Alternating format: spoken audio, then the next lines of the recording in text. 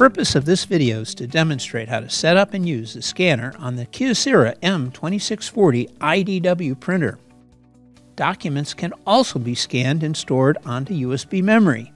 Place the document to be scanned on the document processor or the platen glass. Plug the USB memory into the USB slot on the front of the printer. Wait about 15 seconds.